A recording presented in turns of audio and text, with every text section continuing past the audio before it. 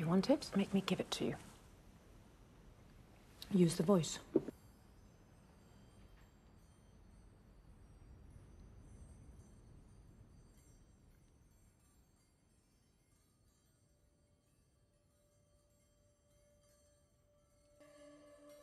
Force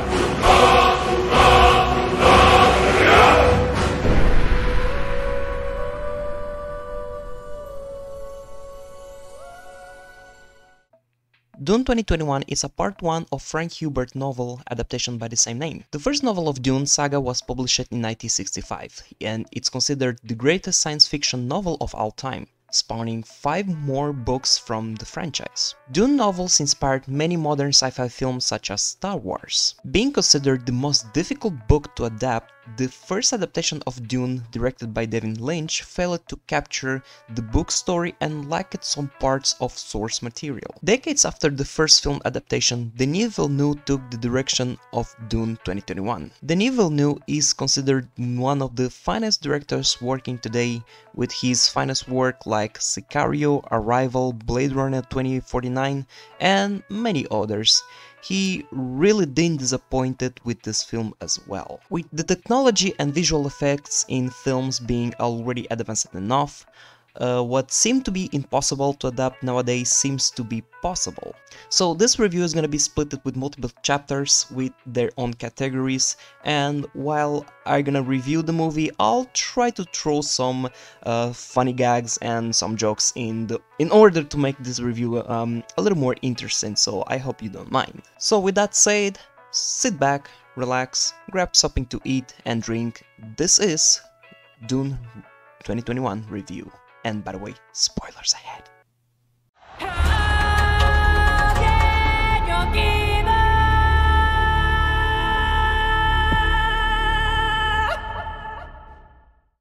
The movie tells a story about a young prodigy 25-year-old called Paul Atreides. I think it was the jaw and chin that makes him younger. I don't know. You decided. He's the son of Lady Jessica and Duke Leto Atreides. They live in a planet called Caladan. Lady Jessica was trained by a powerful group called Bene Gesserit Sisters, kinda like the Greybeards from the Skyrim, to use the ability called the Voice. Also kinda remind me like Skyrim.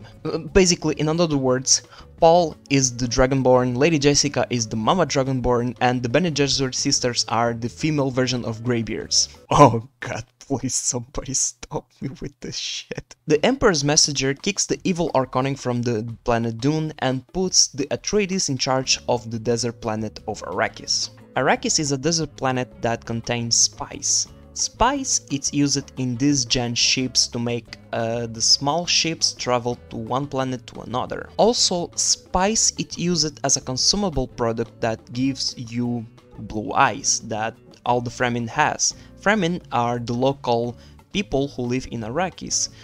This spice is kinda like drug. Once you will start consuming it, you must continue to consume it. If you will stop consuming it, you'll die. But however, there was a twist on this plan. The reason that the Emperor kicks the Harkonnen out of the planet of Arrakis is because they actually planned this all along. The reason is to trap all the Atreides inside of this desert planet and simply eliminate all of them. Once the Atreides arrived and the night struck, the Harkonnen and the Empire attacked the Atreides. Dragonborn and Mama Dragonborn got captured by the Harkonnen. No, I mean seriously, just look at this. if this doesn't remind you like Skyrim.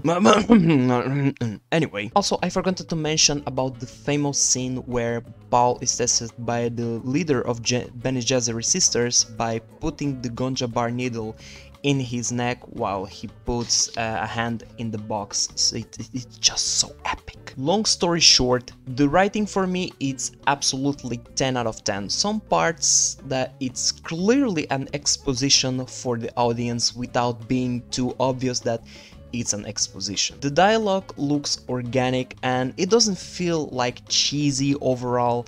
The dialogue of the movie it's really it really works for me. It's absolutely brilliant. The only complaint that I have is splitting one book into two. Sometimes can be for cash grab reasons, like the Hobbit trilogy, which I already covered this type of video previously. So sometimes this can be in case of Dune, because Dune it's a very complex book to adapt, and without mention that it's a very long one, and in this case it will make sense to split into two because there's so many characters, and sometimes the characters they are too complex to pronounce their names. Okay, they're really complex.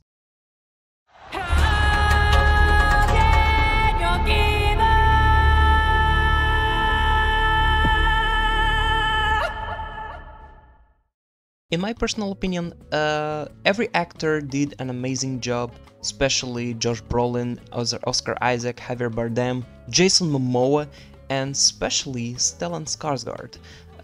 Zendaya acted like Zendaya, you know, as well as Timothée Chalamet. There were a few moments that Timothy lacked of emotion, maybe because of this one-dimensional modern acting nowadays, but for me at least Timothy is more convincing Paul Atreides than Kyle MacLachlan.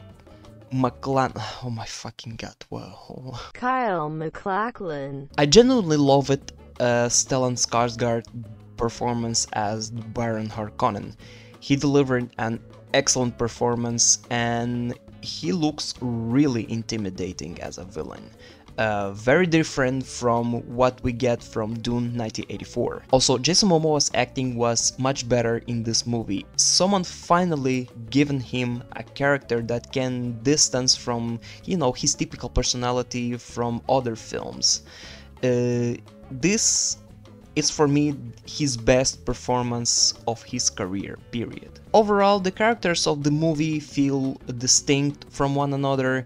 No one has the same robotic personality like so many other films, and I'm gonna give the acting a 9 out of 10. I give the 9 out of 10 because of some parts of Timothée Chalamet when he needed to act like more desperate and worried, and he just simply felt like felt like a robot. But yeah, the rest is just fine.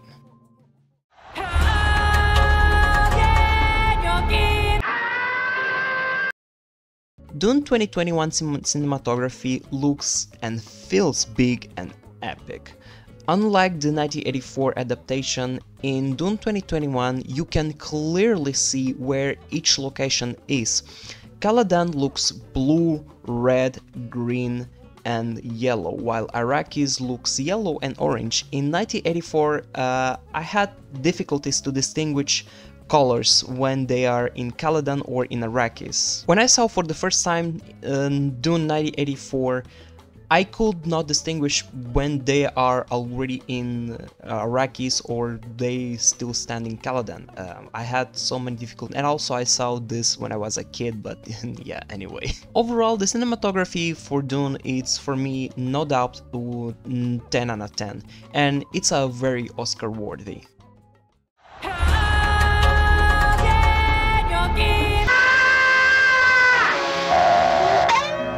The sets of Dune 2021 were real and practical. Few green or blue screen was used during the production. I can't be sure, but there was no scene that felt fake for me. I also tried to see every single shot to spot any noticeable green screen shot. Surprisingly, I could find it. The sets of the film was well made, and I definitely gonna give it a 10 out of 10.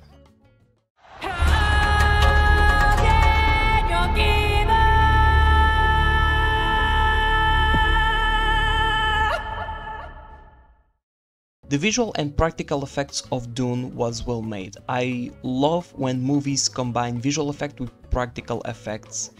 Especially the interior shot of flying dragonfly helicopter, it's 100% practical. The ship design looks weird and cool at the same time.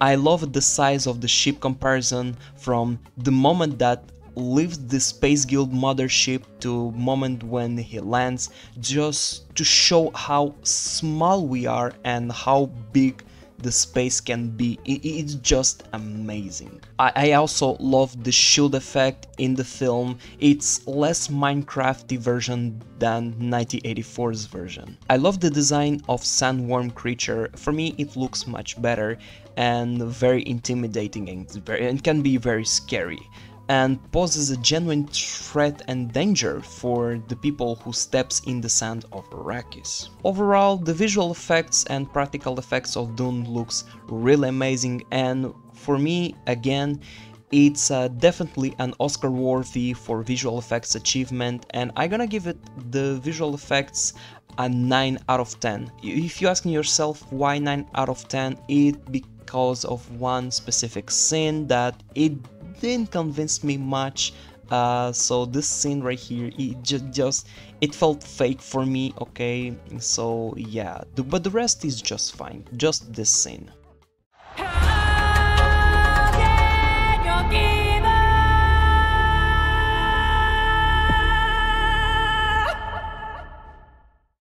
Very quick, I wanted to talk about the dress and makeup. It just looks absolutely fantastic, especially the Vladimir Harkonnen's makeup. It just look very realistic, and the prosthetic body that Stellan Skarsgård spent hours to being implemented on him, I think it was worth it, okay? It looks incredibly amazing, and they did a great job. It's definitely an Oscar-worthy job, okay? Also, I don't know if blue eyes of framing are contact lenses or visual effect, but yeah, I'm gonna give it 10 out of 10.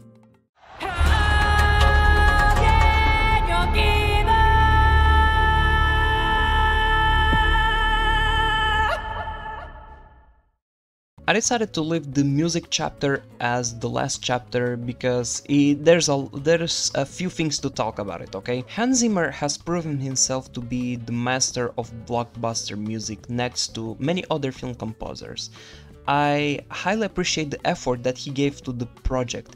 Hell, he even turned it down to compose for the movie Tenet from his long collaborator Christopher Nolan to work on Dune because he was a huge fan of the books. That is a real love showing into the project. Despite not being his best, the music fits amazing in the scenes and for the film itself. From the drums and percussions playing in the beginning, from the guitars and the synthesizers playing while the Atreides ships were leaving Caladan, which just gave me shivers just by hearing the music. The unique way to implement the Mongolian voice to represent the Shardukar army, and my favorite is the bagpipe instrument played during the arrival of Atreides in Arrakis and while they starting running into the battle. What I feel predictable from Hans Zimmer is implementing the female choir voice that sometimes feels a little bit overused thanks to the Snyder Cut because of Justice League. While Wonder Woman it's on screen every time, this is just fucking annoying.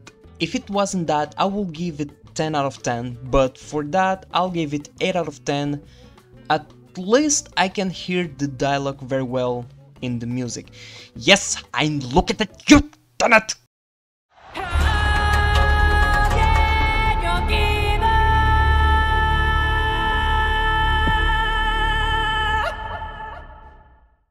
Dune 2021 is a small taste on what is about to come to the franchise if the general audience will demand more. This is just the first part of adaptation from the first book. I can't wait to see how they gonna conclude the second part of the book. Until then, we just wait for it, and my final verdict of Dune 2021, it's a solid 8 out of 10. This is without a doubt a modern masterpiece of cinema, and it really deserves to be preserved in the hall of the cinema. Well, anyway, that's it for my review. This is my review of Dune 2021. It took me a lot of time to make this video, and I highly appreciate it to stick with me until the end. If you enjoyed this review, don't forget to leave a like. And what do you think? If you saw already Dune, leave a comment down below. What do you think about this film? If you saw already the previous version of Dune, like the 1984, and you already saw this one, leave a comment down below. What do you think? I believe so many people were going to say that this one is a vast superior. I really agree. I did like it a lot. So yeah, what left me a little bit unsatisfied is just the ending. Of course, this is a really big book to adapt, so I think it will make much sense to split into two. So yeah, folks, and of course, don't forget to subscribe if you want me. If you want me just giving you some more content. And yeah, without that say, my name is Rasputin the Afoslav, and I wanted to say a few words before the end of this year. I wanted to say to all of you Merry Christmas, and in case I won't upload anything from these days, Happy New Year. Please take care of your family, take care of yourselves. Just if you have friends, just tell them as well Merry Christmas. Just go outside, just enjoy your life. I know this crazy world that we live on with this virus happening, you know, impeding us to go outside enjoying our lives, and don't let this affect you, okay? Just live your life. Just don't care much about this shit, okay? Anyway, folks, again, thank you so much for watching, and Merry Christmas and Happy New Year, and I'll see you in another video like this one. Stay awesome, stay safe, and be cool.